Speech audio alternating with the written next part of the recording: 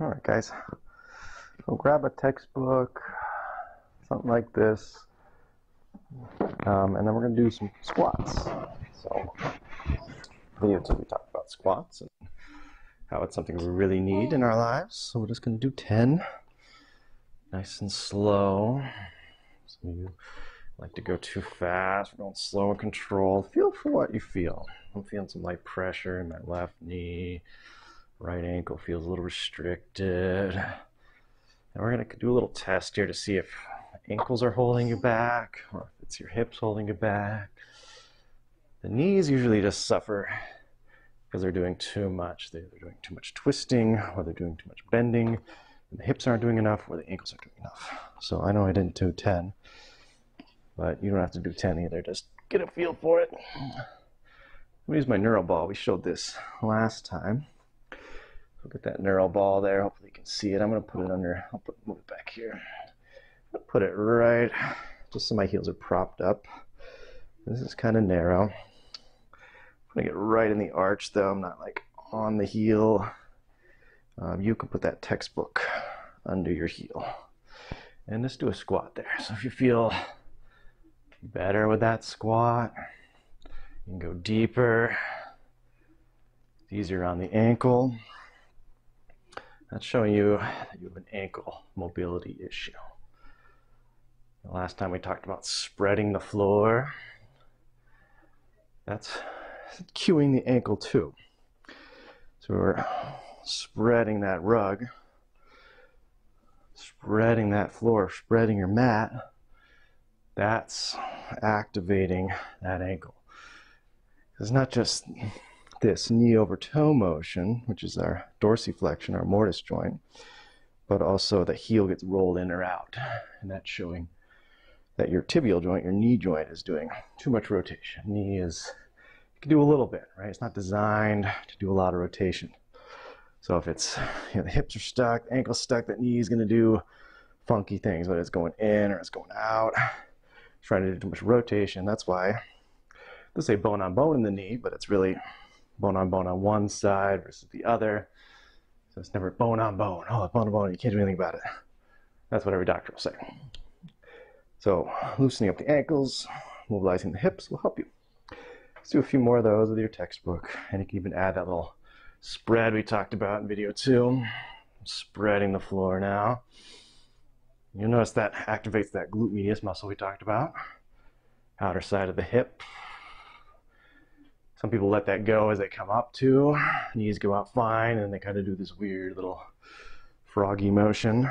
Keep the knees out. Drive knees out. Press the knees out as we go up. If you're still struggling, there's still pain, we do a little workout here. Kneeling. Kneeling is really good. And before we go kneeling, we do a little lunge. We did some of this video 1. Really wide position here.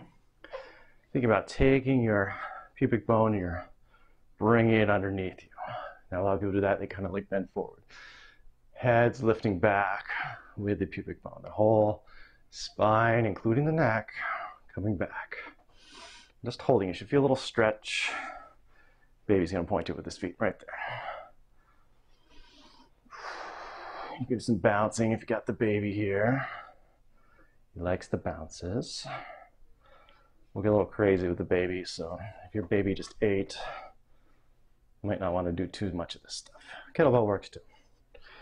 Grab your little kettlebell. This is going to help loosen up the ankle. You're going to feel this in the hip. Let's do the other side. But it's going to help the ankle a lot. Oh, this side feels tighter to me. I can immediately feel that stretch. Spine's tall. I'm pulling that pubic bone back. A little tiny squeeze in that glute muscle. That just helps get that back. But first, it's good to lengthen. We don't want to squeeze the glute where we do that. We don't want to really pry into that. We want the whole spine coming together. And you'll feel that heel almost come to the ground. You don't want it touching the ground.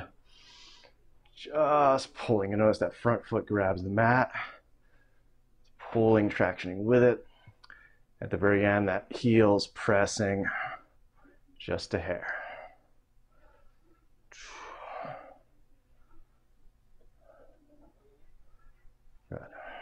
let's take this into a kneeling position. To get down, we're gonna raise the baby, counterbalance. Back up a little bit so I know you can see me.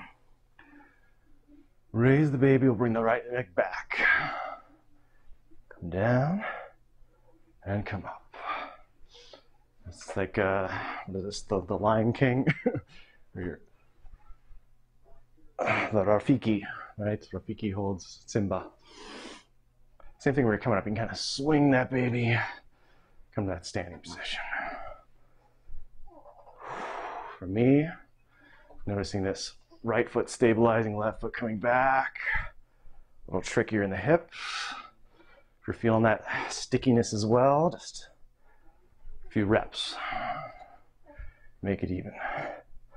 In fact, go ahead and find whatever side feels weaker, more imbalanced. Whee!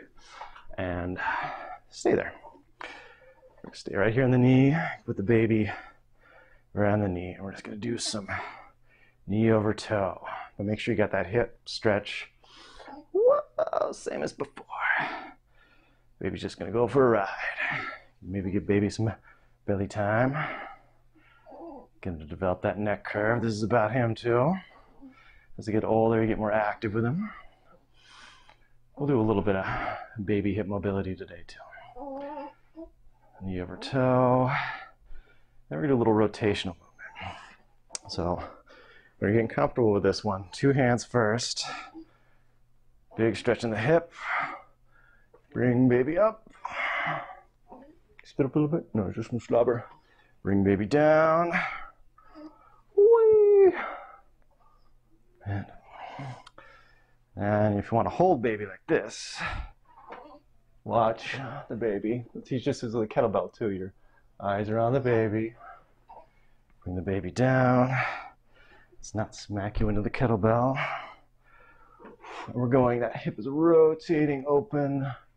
Eyes are staring, looking at the baby. Whole time.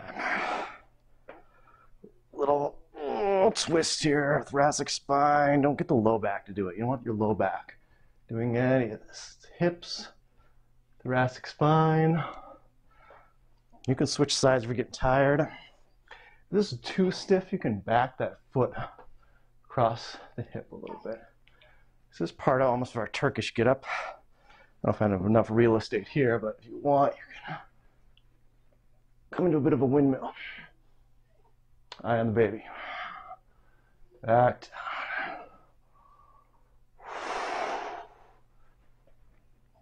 If you're really talented, you can go to your elbow. I don't think I have enough space to do it. And I don't want to drop the baby either. Good, let's switch up sides. Let's first go to a knees together kind of position. Feet really wide. Squeeze, just a few big breaths. Serve that baby out. Platter position with the hands. Big chest, collarbones really wide. If he's fussy, just play with him. Feet are, the heels are pressing away from each other. Inner thighs are squeezing towards each other. Big tug of war. Hips are gonna burn. This is a good one for set syndrome. If you have a spondylolisthesis. This one's really taking the knees out of the equation. They can't really rotate here. You're just focusing mainly on hip mobility. Not really hinging a lot, straight from the side. And just pulling that pubic bone back, getting a big stretch. Tiny hinge. Tiny hinge. Just holding, counterbalancing. This is a great position also. Let's see if he tolerates it. Lay him on his back. Oh, you're spitting up. Here, swipe your shirt. Swipe on daddy's shirt here. Here you go. Whee! And he's down, and you're big and tall, and you can play with baby's legs. One is, he's gonna be looking at stuff, but keep him symmetrical if you can. Eye contact. When they're young, like he's only 6 weeks, you can't really see. I think he's looking at my glasses. So close to eye contact. Once you get pretty good, look with your eyes. Keep your neck long. Don't be hunched over. Your big chest. Sometimes he likes to do some squats. Picking him up, I'm using my hips and drawing back. And then I kind of lean him back. Sometimes he'll cooperate and go into a squat position for me. Go into a squat. We're going to squat for everybody. And then he'll push out of it after a while. You like that? Yeah? You're just going to stay there? You can kind of arrange him. There you go, he pressed out. And he's a little young for that, so I just don't do it too much. But if he's having trouble pooping, remember, squatting helps us poop. Good. Glutes should be tired, hamstrings should be tired. Let's do that other side. Bring that left leg up. This one feels easier for me, so I'm not going to spend as much time here. Let's put the baby on the knee. This is going to take a while to get your ankles better. It's not going to happen right away. Knee over toe. Make sure the hips are doing the work here. We don't want to be kind of the hip driving the spine is trying to hold length. This one I know for sure. My ankle can go a lot farther. It's less restricted. The hip's less restricted. So my stiff hip and my stiff ankle are connected. Just going to make the knee do too much. You got two joints above and below. We're not doing anything. Knee's going to start doing too much. It's going to get angry. Might not get angry on that side, but get angry on the other side. A lot of knee issues come from ankle, hip issues. Do a few baby swings here. We'll start both hands. Whee! Again, the spine isn't doing the rotation, that lower spine. It's big breath. You're filling up that low spine. Hips doing the work. You find you're hitting binding. It's not about going super far where that spine did the work. Right there, that was bad. Versus the hips. Oh, it feels stiff, feels rigid. Slobbery, slobbery. All right, so we're on left hand now. And the baby. You don't feel comfortable with it, your baby's getting too heavy, don't do it. Throw a windmill in. Let me just hang out there. It's not about the reps. It's about moving slow and controlled. Bringing that foot across the body is going to help you get into this windmill easier.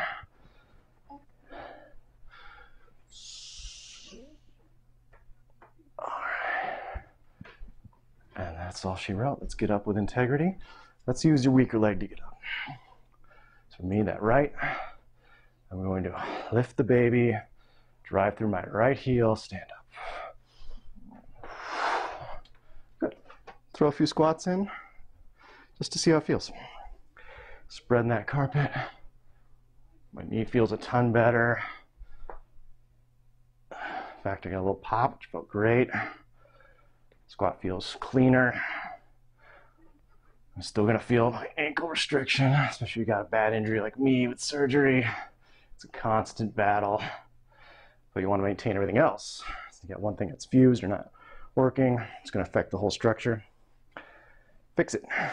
And fix baby at the same time. All right, guys, take care.